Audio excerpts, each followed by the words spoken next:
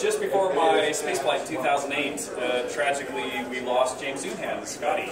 And his family, based on James Doohan's final wishes, tried to send his ashes into space. And prior to my flight, they had arranged for some ashes to be put on 2 different sounding rockets that these 2 in a row actually failed to reach space. So they were excited to try and sad when it didn't work for 2 in a row. And I had a mutual friend of Chris Doohan, the son of James Doohan, call me and say, "Hey Richard, would you be interested and willing to take James' ashes with you to the space station?" And I was basically already in quarantine in Baikonur, and so I told my friend, I said, "Well, it's frankly too late to get it on the official manifest, and I'm not exactly sure how I can pull it off, but if you can get those to me here, I will find a way." And so we made 3 little business cards, business card samples that had some of James's ashes in it.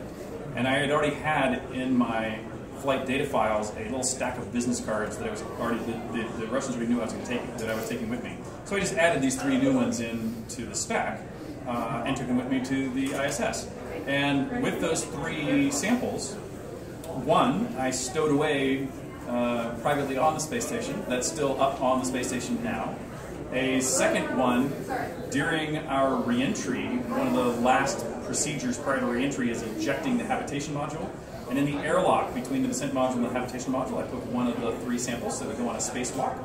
And then the 3rd card I brought home and gave to Chris Doohan, James's son. And for many years, neither one of us talked about it, much to their sadness, actually. They wanted to, of course, make press releases about it right away. My company, Space Adventures, when I explained to them that this is what I had done, they actually said, "We actually can't do press releases about it right now," because they were worried that this could create a political ruse between Space Adventures and Roscosmos, our hosts, since I had sort of smuggled these things on at the last minute. And so we actually laid low about it for almost a decade. But finally now we think that enough time has passed, and frankly those suits haven't been available for many years. And obviously nothing bad has happened, and so it's okay to talk about it now. Excellent. So now is the first time that we've learned that James Doohan James Doohan is living now on board the space station, and will be as long as the station is up in space. Awesome.